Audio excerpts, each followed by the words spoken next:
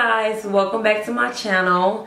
It is Ebony Shanae, and I'm so happy to see you guys again.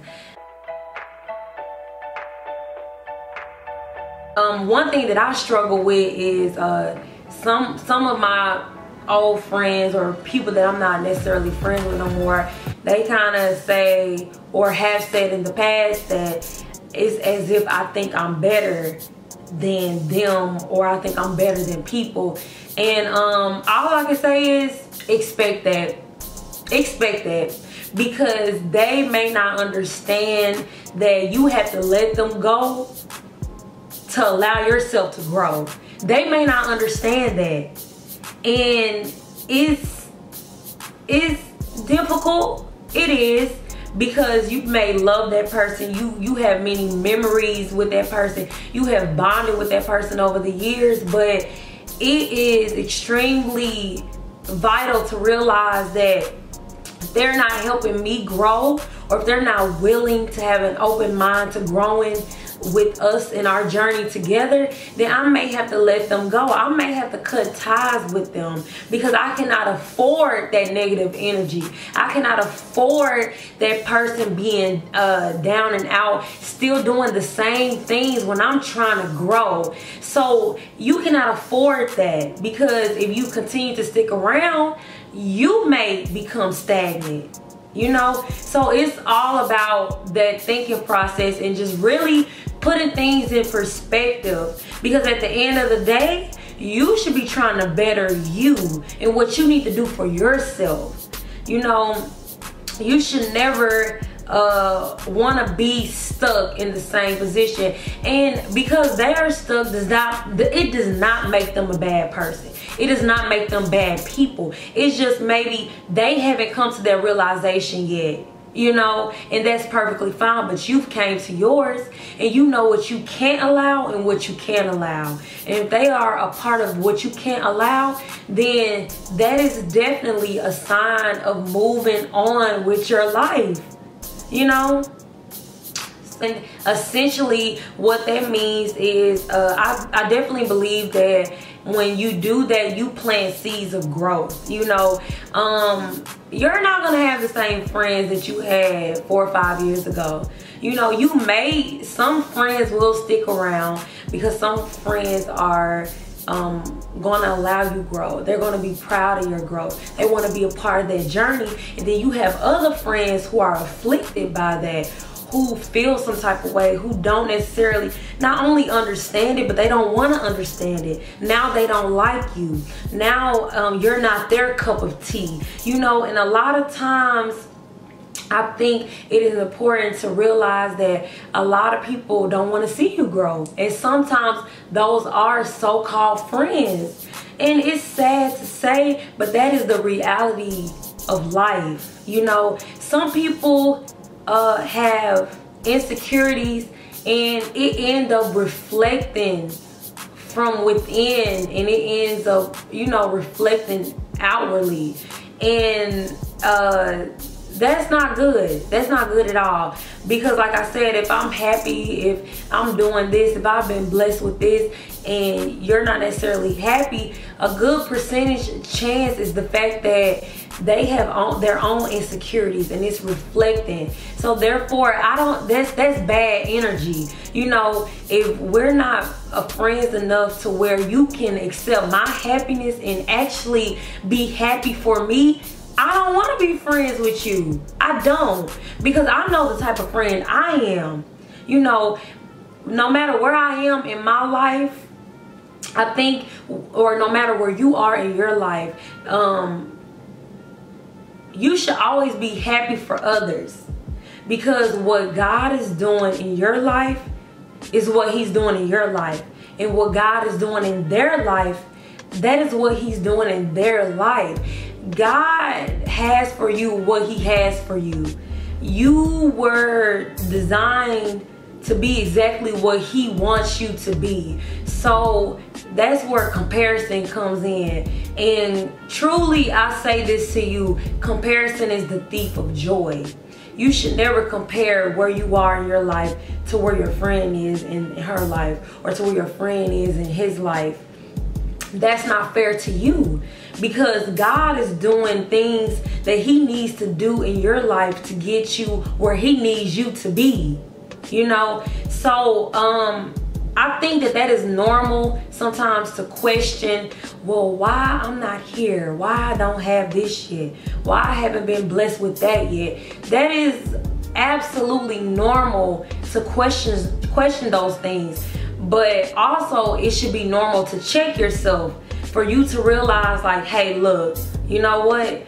I'm here because God has me here right now for a specific reason. I may not know what that reason is right now, but I know that it is part of a bigger plan, and I should trust God, you know. And so when people's insecurities reflect on you, you know, it's kind of like, what did I do? What's going on? And it's not even you, it's them. They don't know how to take the blessing that just happened to you. They don't know how to take the new job that you just landed. They don't know how to take the degree that you have. They don't know how to take the next level that God is bringing you forth in. And you know, it's not your fault. But me, I'm kind of a cut and dry person, because I know what I hold and what I expect you to hold in a friendship, because I expect myself to do the same thing. So if you can't be happy for me, then and knowing that I can be happy for you because we're friends, you know, I think that is a sign that it may be time to move on. You know, especially if that person cannot talk about it, especially if that person refused to express it and to say, hey, look, I messed up, you know. I kind of got caught up in my own insecurities. I kind of got caught up in my own downfalls, and I didn't know how to be happy for you. If they can't do that, if they can't be man enough or woman enough to do that, then they don't deserve you as a friend, you know. Especially when you know that you are a good friend. That is a friendly reminder that, you know what, it may be time to move on. It may be time for me to leave you where you are. No beef, no hate, but I can't afford that negative energy. I cannot afford that hate when I've been your friend, and I'll continue to be your friend when I've been there for you. I can't afford that, you know. And it actually brings me to a scripture, and that scripture is so powerful, you know, because when you are talking about moving on from people, it's two ways that you can move on. You can move on still holding on to what they done to you or how they hurt you, or you can move on and actually forgiving and actually giving it to God. And I think that is a huge struggle in everybody. You know, nobody can just, I truly believe that nobody can just forgive somebody like that. Absolutely not. We are human and we are flawed. We are not perfect. It is not easy to forgive, but it is worth everything in you to do it. It is worth your future. It is worth your goals. It is worth everything that God has for you to actually forgive and move on. And the scripture is so special. I love it so much, and it is so powerful. And it just helps you, guarantee you that this scripture will help you. It will help you start to grow. It will help you start to plant the seed of forgiveness. And I think that is so beautiful. It is so beautiful. And the scripture is, and I'm just kind of pretty much paraphrasing, but it says, for it is written, vengeance is mine, I will repay, saith the Lord. And that's Romans, I think chapter 12 and verse 19, I think. And the scripture is so powerful because God is telling you, he's reminding you, like, it is written. He's telling you, like, look, it is not for you to prosecute these people. It is not for you to hold on to this hurt. For I am the Lord, I will repay. I have your back. Give it to me. Give it to me and move on with your life. Give it to me and still love. Give it to me and still be happy. Give it to me and let it go. And that hits the core with me because it is so beautiful. You know, God is God. He is the almighty powerful. So the way he can repay for what your enemies or whoever, whatever they did to you, it's nothing compared to reminding you to give it to me and move on. I got it. I got it. And you will be blessed from it. And that's a true testament within, and that's something, like I said, that we all struggle with. But you gotta kind of come to a point in your life where you like, you know what, I'm ready to move on. You know, my friend hurt me, she did me wrong, she backstabbed me, she did this, she did that, but I'm ready to move on. I can't harbor this hate or this hurt in my heart. I can't harbor it because it will come out in the things that I say and the things that I do, and I don't want to live like that. So I think I'm moving on from people and allowing people to allowing them to leave from your life. I think forgiveness is a major part of that, you know, and it is so unique and it is so needed, and you kind of have to perfect that forgiveness in your life.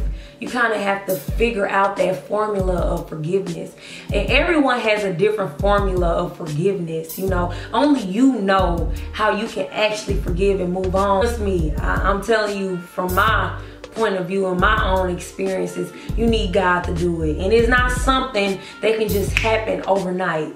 It's something that takes time, but it is worth every day, every hour, every second of trying to reach that goal of forgiveness. And truly I say to you that let this be a friendly reminder that it is okay to move on from people that mean me no good. It is okay to move on from people that really don't care for me, that really don't have my best interest. It is okay to move on from people that are really not happy for me. It is okay to move on from people who are frenemies, who really act like they love me but really hate me secretly. That is dangerous.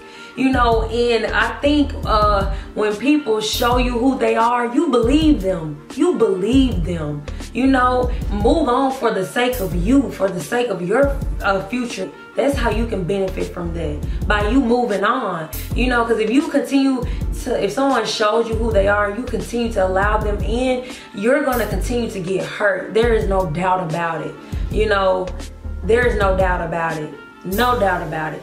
So, moving on from people that don't mean you any good, that are not truly happy for you, that cannot express their happiness for you, I think that that is healthy, and I think that that is awesome. Absolutely. And also, I think it is important to realize that everyone cannot go to the next level with you. That is okay. It doesn't mean that you're better than. It just means that everybody is not meant to go. And so when you see those signs, then it's okay to let it go. It's okay to move on. It's okay. It's okay to drift to the next level. It is okay. Kind of getting rid of the old and in with the new. Especially, this is for people who is only trying to better themselves. For people that know that they have toxic people in their life that bring chaos and the gossiping and the constant bad news and the constant this and the constant that, everything that is negative. It is okay to get rid of that, because you want to enter into a new level, a new season of growth, and you want your surroundings to be healthy. You want your surroundings to be positive. You want your surroundings, you know, and everybody won't be positive in your life, but try to get rid of as much negativity as possible from people that you know mean you no good. Get rid of them. Wisdom is free, you know, and you have the choice to allow wisdom in your everyday life, you know. And I definitely believe that wisdom is just paying attention to people's characters. that don't mean you any good, and you're gonna have it all figured out. You're not. But of course, in all things pray, all things seek God, and think about how he's done things. You know, the blessed don't be with the miserable, and that's just point blank period. So if they dislike you, if they hate you for moving on, that's between them and the Lord. You know what you're doing it for, and you know that you're doing it for the best of your benefit. You know, it's helping you. You know, you don't have to hate them. You can still be cordial, but it's just time to move on. These people can't go where God is taking you, and it's that simple. You know, let this be motivation, let this be confirmation for you. In all things, of course, seek God too. If you need confirmation, seek him. He will give you an answer, you know. So I just want to thank you guys for tuning in to my video today, and I just want to thank you so much. And please do not forget to subscribe to my channel, Ebony Shanae, and don't forget to follow me, to keep up with me, to keep up with my vlogging, to keep up with what's going on in my life. And I'm just so excited for what God has planned for me and what he has planned for you. So you should smile every day despite what is going on, despite the obstacles, despite the trials and the tribulations. And I know I'm kind of off topic, but it was a song I was listening to by Yolanda Adams, and it said, "The battle is not yours." And she said something so profound, and it was like, if you don't understand anything else, please understand that you've been set up by God to be blessed. I think that is so profound, that is so deep, and let it simmer in your spirit. Let it marinate, and let it be a reminder that no matter what you are going through, God has a plan, and his plan is bigger than your problem. It's bigger than your problem. So with that being said, thank you so much, guys. I love y'all. Just keep tuning in to my channel, and I have so much more for you. So I will see you guys next time.